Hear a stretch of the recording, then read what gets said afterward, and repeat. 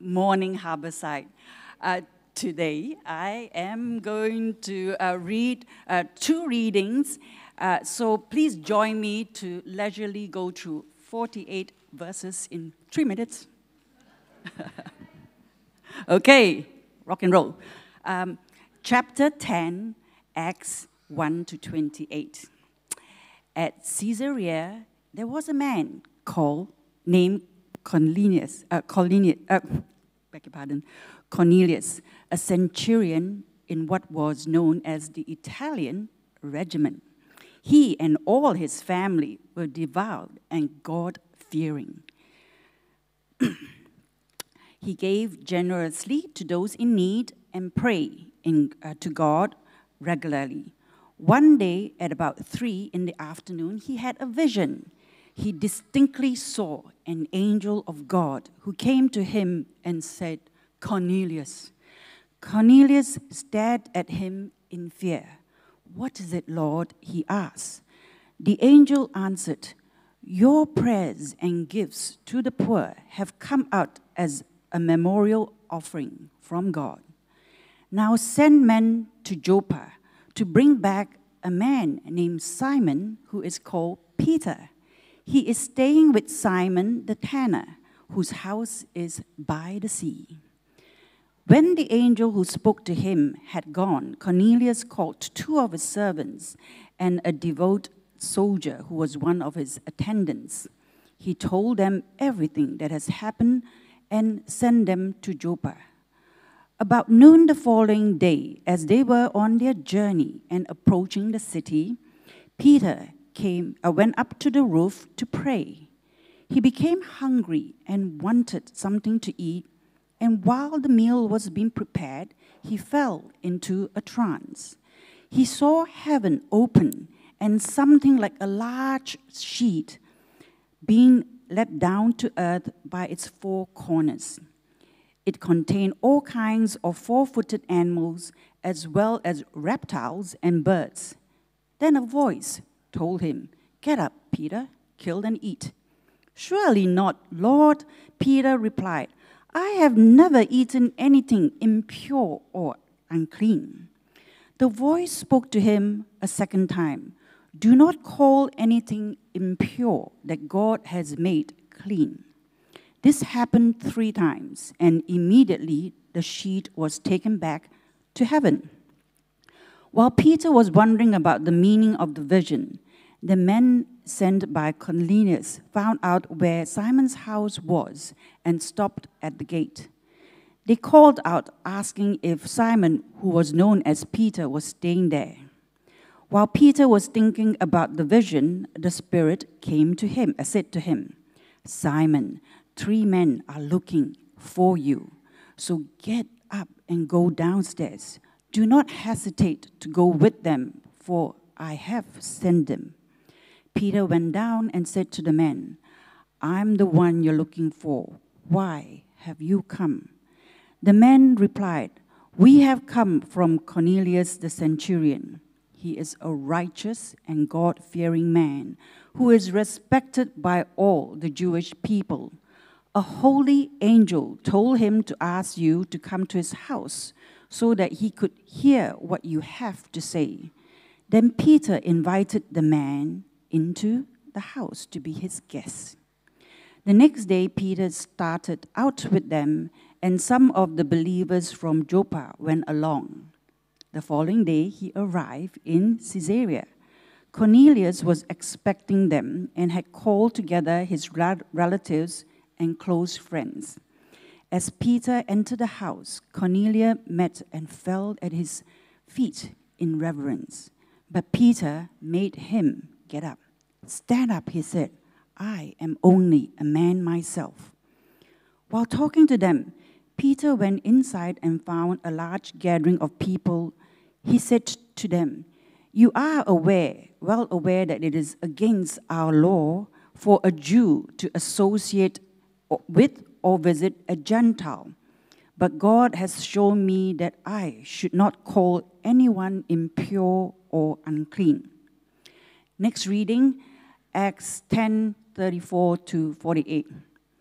Then Peter began to speak. I now realize how true it is that God does not show favoritism, but accepts from every nation the one who fears him and does what is right. You know the message God sent to the people of Israel, announcing the good news of peace through Jesus Christ, who is Lord of all. You know what has happened throughout the province of Judea, beginning in Galilee, after the baptism that John preached, how God anointed Jesus of Nazareth with the Holy Spirit and power, and how he went around doing good and healing all who were under the power of the devil, because God is with him. We are witnesses of everything he did in the country of the Jews and in Jerusalem. They killed him by hanging him on a cross, but God raised him from the dead on the third day and caused him to be seen. He was not seen by all the people, but by witnesses whom God had already chosen, by us who ate and drank with him after he rose from the dead. He commanded us to preach to the people and to testify that he is the one whom God anointed as judge of the living and of the dead. All the prophets testify about him, that everyone who believes in him receives forgiveness of sins through his name. While Peter was speaking these words, the Holy Spirit came on all who heard the message. The circumcised believers who had come with Peter were astonished that the gift of the Holy Spirit had been poured out even on Gentiles, for they heard them speaking in tongues and praising God. Then Peter said, "Surely no one can stand in the way of their being baptized with water. They have received the Holy Spirit just as we have." So he ordered that they were baptized in the name of Jesus Christ. Then they asked Peter to stay with them for a few days. Hallelujah. Thank you. Thank you, May. Well done. A mammoth reading. Who chose that long reading? Oh, it was awesome. Thank you, May. You read so well. Good morning, everybody. Welcome to church. It's great to be here this morning, gathered together as God's people, hey? Just singing together and hearing God's word spoken like that, it's so encouraging. I'll let you guys know that we met yesterday. We had a mammoth day together as a staff and as a leadership team. Our leadership team here at church is called the Steering Committee. And 12 of us, staff and that committee, met together for a whole day, planning and praying and seeking God for the vision of the church. And I'm just so encouraged. Pip and I have been talking about it so much. It was just a great day of unity in Christ. You should be very thankful for the staff and the steering committee, the leadership here at the church. And I think it's really fitting for what we had yesterday, a great day of unity for the vision God has given us, because that's what we're talking about today. We're talking about unity. Hey, we heard before some pretty great things coming up in the life of the church. Hey, that parenting night. Who doesn't want to be a bit more of a confident parent? I'll take some of that. Amen. Hey, invite your friends. It's an event for not really for the church. You know, it's not going to be a Christian thing. Okay, so we want people from the community to come and be blessed. So hand out those things at school. I reckon that's going to be oversubscribed. That night. It's going to be great. So many great Christmas things coming up as well. Chances to reach out to our community and invite them in to our space and experience the hospitality of Jesus. So, if you've been in church for a little while, 10, 20, 30, 50 plus years, some of us that'll be the case, or if you've been part of church for a few months, a year, whatever it is, I reckon you would have experienced something maybe not so pleasant about church life. Division, right? Division, factions, disagreements, conflicts, arguments, all of which can sometimes bubble over into some significant things like rifts or even church splits. I met someone, I spent a whole day workshop with a guy called Tim, whose full-time job it is to mediate conflicts in churches. That's all he does, and he is kept very, very busy. This man has an infinite amount of patience. I don't think I could do his job. He's a wonderful gift to the church, and he is really, really busy. And I was reflecting on that after I spent this day workshop with him, and it kind of made me sad. It made me sad to hear that, there's so many churches out there experiencing significant conflict. Now, I don't want to be naive, okay? I am an idealist. I am an optimist. But I don't want to be that naive to think there's never going to be disagreements in the church, okay? We don't want to be that naive. There's going to be differing opinions, disagreements in the church. Conflict is a normal part of life, a normal part of church life. And you know what? Not all conflict is bad. We're going to do a whole message on conflict sometime soon. Not all conflict is bad, because out of conflict can come a lot of health, right? Can come a lot of healthy outcomes. So we should expect some friction, okay, and some conflict in the church. Surely this is why the New Testament keeps begging us to bear with one another, right? You can't read the New Testament for very long and here put into practice this thing called love. Bear with one another. This side of eternity, this side of the new creation, I am going to annoy you. If I haven't already, just wait, okay? You are going to annoy me. Most of you already have. No, I'm kidding. But, right, we are going to annoy each other. We are going to get on each other's nerves. There are going to be disagreements, differing opinions. There's going to be conflict. And you know what? These are just great times to put into practice this thing Jesus called love. Love each other. But when conflict turns bad, like when it becomes really significant, then it can be really sad, hey? It can be a tragedy. It can lead to broken relationships, divisions. It can lead to things like church splits. And it's sad, isn't it? Right? It's sad. When things break apart the people of God, when the unity of the church is challenged, it can be a real tragedy. What happened in the early church when they faced some real potential conflict? What happened? How did they deal with it? What happened when they came against an issue that really could have drastically divided the church? That's what we're going to meet today.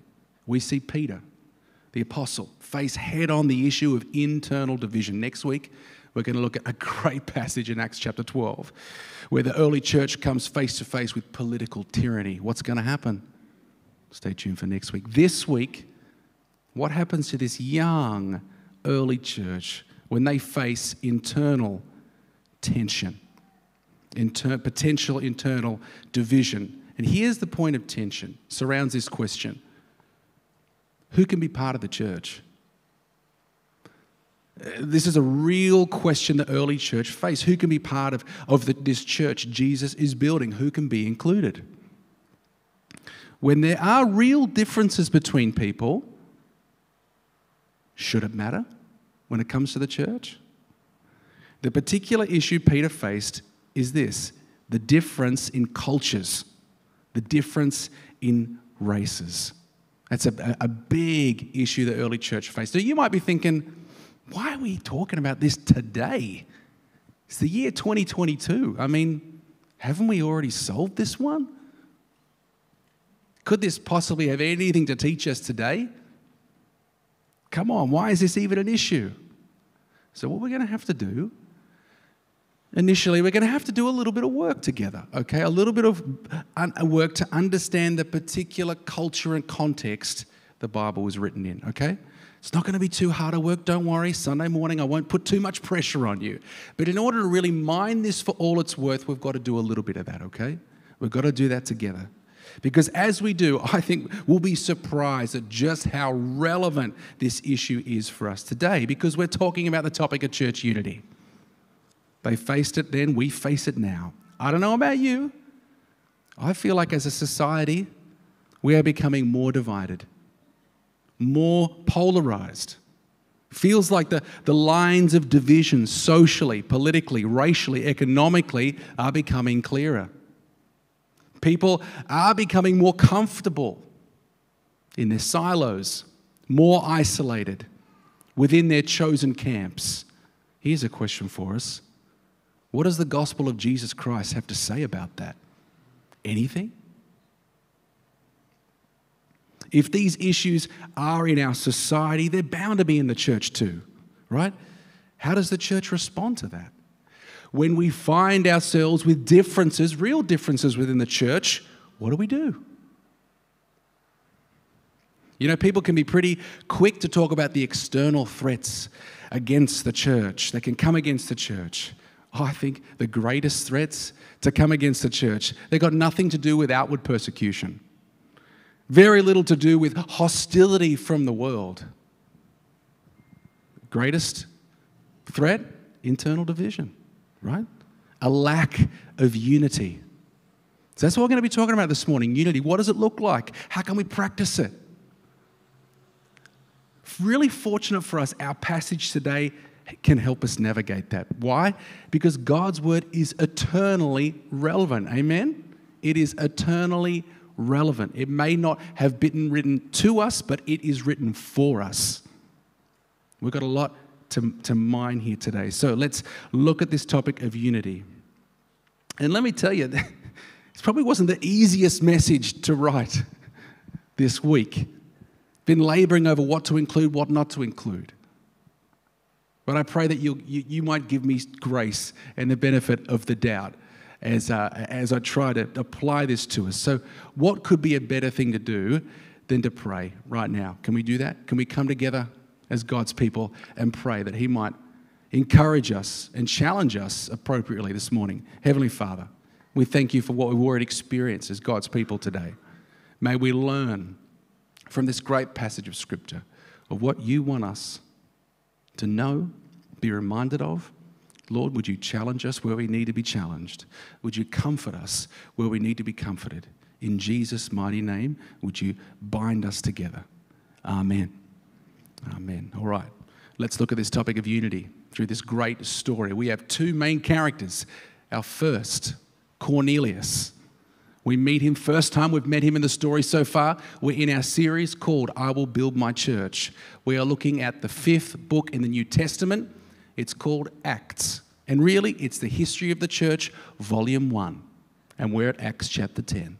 And we are meeting a new man called Cornelius. And we witness something pretty fantastic in his life. We witness his conversion to Christ. Then we meet our second character, Peter. We know Peter pretty well. We've met him in the Gospels. We've met him so far in the book of Acts. And while, of course, he's already a follower of Jesus, in this story, he undergoes such a transformation, such a change, that some people have called this passage not the conversion of Cornelius, but the conversion of Peter. All right, let's meet our first character, Cornelius. Who is he? We're told he's a Roman soldier of some standing, fairly important man living in Palestine in more of a Roman area. And for our story today, the most important thing is he's a Gentile. He's not a Jew. That's just what that word means, Gentile, non-Jew. However, this guy Cornelius seems to worship the God the Jews worship, right? He follows the God of the Old Testament, of the Bible. He's generous to the poor and he prays to God. Last week we saw the amazing conversion of Saul, who was totally anti-Jesus. This week we see Cornelius, who seems to be fairly warm, fairly open. Cornelius, we know, gives to the poor and he prays. And during a moment of prayer, he receives a vision from God. We see a couple of visions in this passage, don't we? He receives a vision from God. God says to him, send some men to go and collect a guy called Peter and bring him back. Cornelius does so. Then the focus moves to our second character, Peter. Peter is also in a time of prayer, also receives a vision, but his is way weirder. It is weird. Right, in a time of prayer, God is clearly working behind the scenes to make something happen, hey? always, but very clear here. Peter is feeling hungry when he's praying. He's getting distracted. Anyone else had that moment? I certainly have. Peter smells some cooking. Man, that's tough. That's going to send you on distraction mode. Peter smells something cooking and he falls into a trance. And then things get really weird. A sheet is dropped down from heaven, a huge one, right? And on that sheet there are lots of animals, all kinds, reptiles, birds. And then a voice from heaven says, hey, Peter, get up, kill and eat. What is going on here? No idea. Let's pray.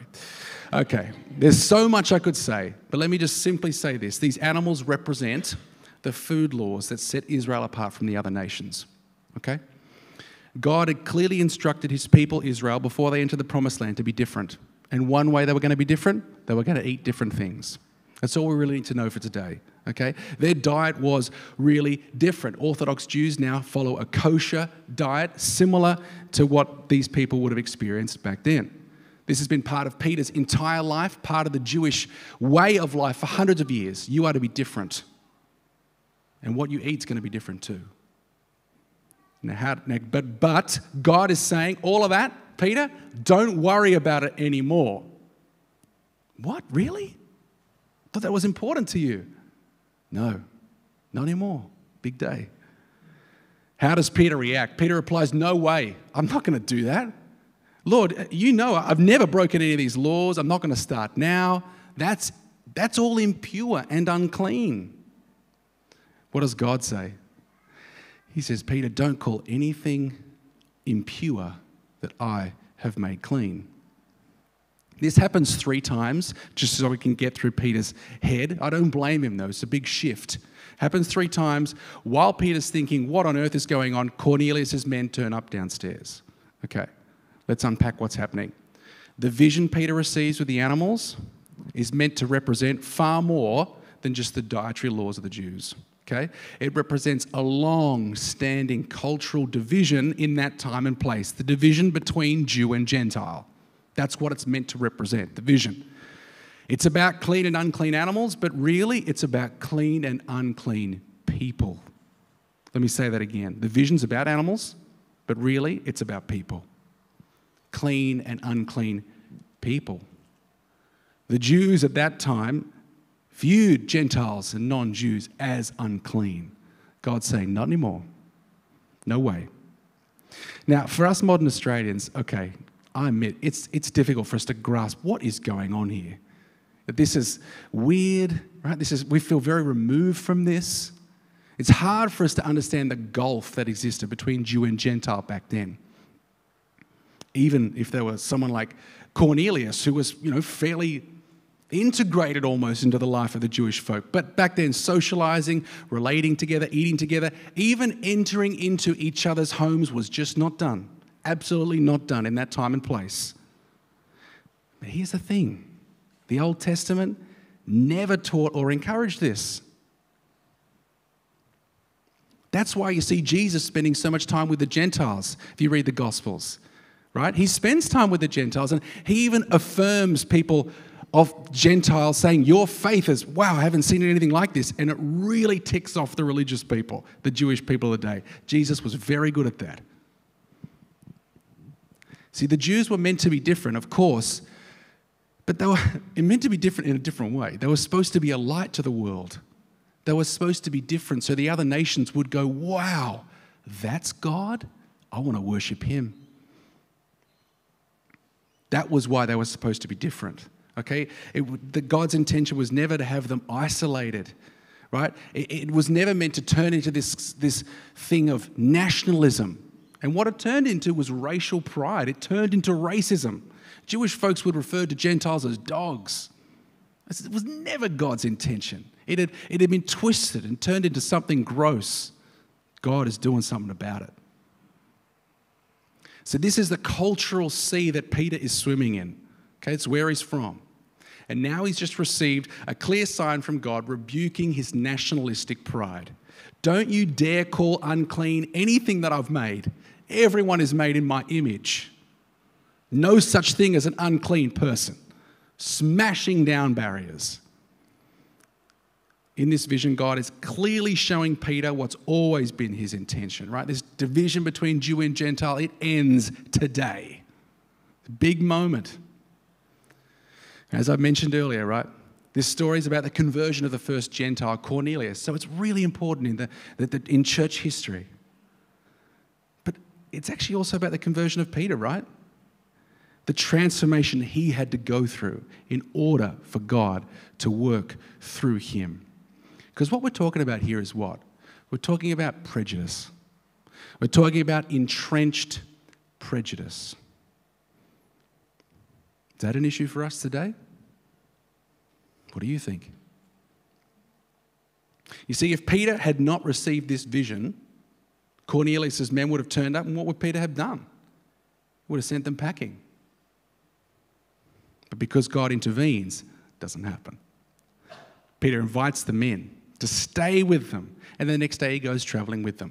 Let's move to the final scene of this great story. I'm trying to get through it really quickly so we can spend some time on some application. So sorry for the breakneck speed, but I know you can handle it. Next scene and final scene, our two characters meet, Peter and Cornelius. You can tell Cornelius is excited. He's invited every single person he knows. The place is rammed. He is pumped. He is pumped to have Peter come and speak. But let's just think about Peter for a second from his perspective. I wonder if he hesitated on the threshold of Cornelius' home. I wonder if he did. First time he ever would have stepped into a non-Jewish person's home. I wonder if he hesitated, But he does it. It's a big day for him. And he's honest about it. He enters the home, says hi to Cornelius. Cornelius tries to worship him. He says, oh, please don't. I'm just a man like you. And then he's really honest. He says to everyone gathered there, hey, you guys probably know it's against our tightly held custom for me to even be here, but God has shown me this is what needs to happen. Barriers are coming down. Walls are being smashed. Peter can't deny it. God is clearly orchestrating things behind the scenes. This is just another example of Jesus leading the church where it would not have chosen to go on its own. And thank God for that. Peter asks Cornelius to tell him his side of the story. Cornelius does. And then he says, hey, we are really excited to hear the message that you have for us today. And that's how I feel every Sunday. You guys are like that. We are so excited to hear the message that you have. But man, to hear how receptive these people are to hear from God through Peter. Peter begins his message. And of course, it's all about Jesus, his life and his ministry, his death on a cross, his resurrection, proving his victory over death. People witness that. Peter's one of them. And he tells them, Jesus is now the King of Kings, the Lord of Lords. He rules and reigns, and everybody, I guess even Gentiles, can receive forgiveness of sin through him. I love this bit. We talked about it in Style Devotion. While Peter is speaking, the Holy Spirit comes. Not when he's finished, while he's speaking. The Holy Spirit says, all right, Peter, that's enough. You've spoken for long enough. The Holy Spirit comes down upon Cornelius and the others gathered there. Amazing. Right? We don't have a lot of detail of what happened, but it's clear what happened to them. It's the same thing of what happened to Pentecost, what happened to Peter and the other followers. They start speaking in tongues. They're praising God. And Peter and the other Jews or Christians, now they open-mouthed. They're astonished. Look what God has done. Surely no one can stand in the way of these people being baptized, becoming part of the family of God. And so they do. It's amazing. It's a great story, isn't it? It's an amazing story. It's an important story because unless you have Jewish background, the good news of Jesus doesn't get told to you unless this happens. Up until this point, Christianity is a small Jewish sect. And it may have stayed that way if Peter was in charge. But thank God, God was behind the scenes. Now, Christianity explodes over the world, becoming the most culturally diverse religion the world has ever seen, the world has ever known. So it's a pretty important story, isn't it? This is Jesus Christ building his church. Who's welcome? Who's welcome in that church? It couldn't be clearer, right? Race, culture, not an issue. Okay, so we've gone through the story. What is relevant for us today? I wonder what you think. I wonder what we could apply from this. How might we apply what's happened to us in our time, in our church? Well, what I think this passage brings to mind, what I've already talked about, is the issue of unity. Peter is dealing with a massive potential division in the church, race and culture, right? Division is the opposite for God's purpose, for his heart for the church. His purpose for the church is that we are to be one in Christ. Unity is the opposite of division. Here's just a simple, helpful definition of unity here. Okay? The unity of the church is rooted in the deep conviction that God's people, it's us, in spite of all their differences, are united to him by faith in Jesus Christ. Let me say it again, right? The unity of the church is rooted in the deep conviction that God's people, in spite of all their differences, are united to him by faith in Jesus Christ. I love that little bit, in spite of all our differences, because they exist. Let's not be naive. They exist. So what could come against church unity? What could? There is so much to say on this topic. I want to respect your time. What could come against? Let me just reflect on a few things with our remaining time. What could come against church unity? I think disunity happens when those differences become more important to us than our faith in Jesus Christ, right? Pretty clear. Those differences are more important to me than my faith in Jesus Christ that I share with God's people. Now, what might those things be? Let me step on a few landmines. First thing I'm going to call denominational differences. Minor theological differences. Practical distinctives. Or the official term that I like to use is inside church crap. That is the official term. That is, probably should just call it stuff. Inside church stuff. That is the direct translation from the Greek, inside church crap. I've experienced lots of this in my time in the church, and I bet you many of us have. Arguments around music styles, placement of the band, on stage or off stage, who's preaching, and for how long are they preaching? It's always a good one. What part of the stage should the lectern be? What should it even be called? A pulpit? Where should it be? Hands up in the air when we're worshiping or hands down by our side? Are the gifts of the Spirit alive today or not? Many, many, many more issues. My goodness. So many more. I don't want to go on about this. I don't want to get bogged down, but let me say two quick things about these denominational differences, inside church stuff. First thing I want to say is this. Everyone outside the church could not care less. Everyone outside the church couldn't care less about most of these issues. The amount of time that is so often wasted in the church, wasted on arguing and often infighting over these things, in my opinion, is shameful and distracts us from why we're really here. It distracts us from speaking about the hope of Jesus to this area. Do you know how many lost people are in this area? Tens of thousands. How do we want to spend our time? Arguing or united in Christ, sharing the hope of Jesus? That's why the devil loves foolish conflict, because it distracts us from why we should be here. Amen? Amen.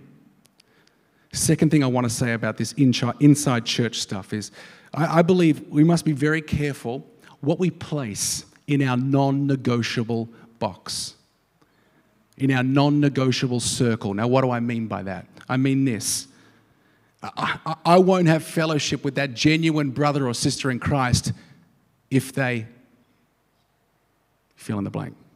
I'm not going to hang out with a genuine believer if they do, you fill in the blank.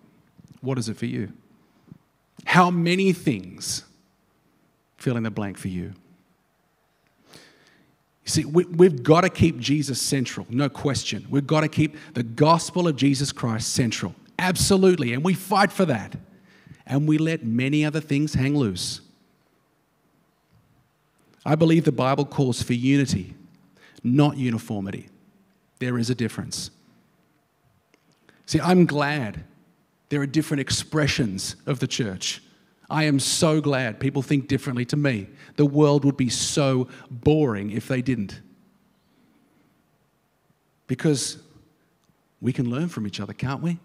Shouldn't we remain curious when it comes to people who practice their faith differently to us? Other believers? God is so much bigger than we think, amen? I hope and pray this is a value and a culture that we are passionate about here at Harborside Church, right? Because so many of us come from different backgrounds of church, right? We take Jesus very seriously and we hold many other things pretty loosely. It doesn't mean we don't have a particular flavor as a church. Of course we do. And we have to make decisions of how to do things. We just have to. We can't be all things to all people. And that will mean some people won't feel at home here, okay? It's too contemporary. It's not contemporary enough, and so on and so forth. I get it. That's okay. But may we never think our way is the only way. No way. Okay. Have I annoyed you yet? Just wait. All right. What else? As I said before, I think we are living through a particularly divided time politically, aren't we?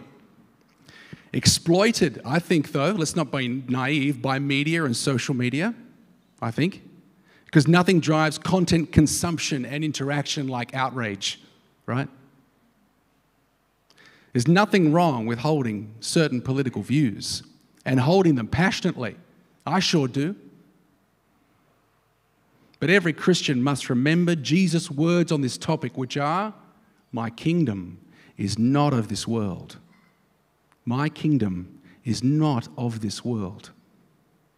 Our allegiance is primarily to Jesus. He is the king and to his kingdom. His kingdom is not of this world, meaning his kingdom is not left and it is not right. There are aspects of both camps, left and right, that the gospel would affirm and challenge.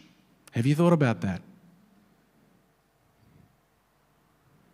After the Trump-Clinton election in 2016, which I followed with great interest, I'm sure a lot of us did, lots of Clinton supporters after the result were interviewed and they were crestfallen. They were in shock. They could not believe anyone in their right mind would vote for Trump. They just couldn't believe it. Why?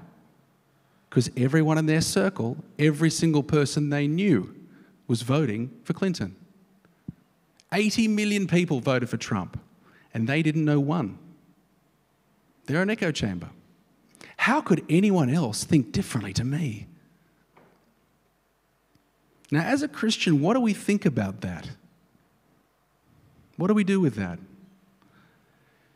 If we say things, going out on a limb, if we say things like, "I can't believe anyone would think like that. I can't believe anyone would vote like that," maybe we're just telegraphing our bias. My guess is there's someone in this very room that does think differently to you. So we're going to find out. Okay, who thinks that? No, we're not. Now, I'm not saying there aren't Christian standpoints to take on some issues. Of course there are. But there are a lot of Christian people that sit on different sides of the fence when it comes to issues. And I bet that's represented here. How would you feel? Is it inside that non-negotiable for you? Oh, I'm not going to have fellowship with... Is that true for you? What does the gospel of Jesus Christ say to that? What does unity in the church say when those issues come to the fore. Maybe we could start by listening. Maybe we could start by finding out why people do think differently to us. Could that be a start? Could that be a grace-filled thing to do? Could that foster unity? Listening and love. Wouldn't that be a great and simple act of humility? You see, I think this is a time for the church to shine like a light and lead. Caleb made this point in Start Devotion this week, and it's a great one. At this moment in time, as these lines of division become clearer, in some ways it's actually easier for the Christian to go, oh, okay, that's the line I need to cross. That's what I need to do to live out the gospel, to live out unity. That's what I need, you see? Oh, right. This is the challenge. Okay, what else? I think it might be easy for Australians to look elsewhere in the world. When it comes elsewhere in the world, maybe places like the US or South Africa with their histories of slavery and apartheid and segregation, and think, glad we don't have those issues here. You ever thought like that? These issues of race, culture, they don't really happen here because we don't have those kind of histories. Pretty easy for people to think that. But unfortunately, of course, the sin of racism, it's here too, and it is a sin. The sin of racism is present in our country, in Australia. It's part of our nation's story. It is part of our history, whether you like it or not. It is. And it's still part of our modern society today. Should the posture of the Christian be to actively seek the truth when it comes to the reality of racism in this country and to work towards peace and reconciliation, particularly with our First Nations brothers and sisters, or ignore the issue, pretending things are fine? You tell me. What did Jesus say? The truth will set you free. Should we be pursuing truth and whatever comes from that and not hide? Or should we just pretend things are okay? You tell me. Particularly when it comes to our First Nations people. Did you know that Aboriginal and Torres Strait Islanders, 54% of them are Christians? You are more likely to be a Christian if you're an Aboriginal or Torres Strait Islander than any other culture in our country. So in a very real way, these are our brothers and sisters. What's our posture? You tell me. Okay, lastly and quickly. Could be a sermon on each of these things, hey? But lastly and quickly. I know that we live in a nice area in Mossman. I'm not blind. It's beautiful. It's a wealthy area, right? I get it. And I want this church to reflect the area that it's in. So I'm not surprised if it's made up of middle to upper class folk, because that's where we are. But I tell you what, it's a worrying day. A worrying day when there's not more diversity in the church, socially and economically. Now, I have been encouraged by how this church interacts with people from all walks of life. I really have. But may it continue. It's part of our culture I never want to lose. Let me tell you, I'm going to start to worry when this church smells too much like nice coffee and nice cologne and not like cigarette smoke. I'm serious. How do we feel rubbing shoulders with people that are different to us? You see, the church needs to be, should be, must be the place that someone enters who's not from our community and says, wow, this is different. This is unexpected. You don't see this at the social club, at the swimming club, at the sports club, at the young and old, rich and poor, black and white, together in unity. That, oh my goodness, that is better than any evangelism program we could ever cobble together. My hope and prayer is that is the posture, the heart, the value, the culture of this church. May it be. may it be. Can I pray? Can I pray that God would challenge us and that He'd work at us? Let me pray. Heavenly Father, we thank You for the diversity of this world that comes from Your creative heart and hand. Lord, I ask that we would be a church that celebrates the diversity that comes from You. I pray this place would be a welcoming home for people of all different backgrounds. I ask, Lord, that You would do something in each of our hearts this morning. Are there any prejudice, Lord? Distant, lying dormant, or very present? If they are, would You graciously and kindly, by Your Spirit, just reveal them to us? Is there a sense of privilege? If there is, Lord, I pray that You would humble us. Every good gift comes from Your hand. Whatever it is, Lord, reveal it to us so that we can change, so that this place could be a real light to the people in our community, which is becoming more divided and far more graceless. May we embody forgiveness and grace in this place, knowing that we received it from You in abundance.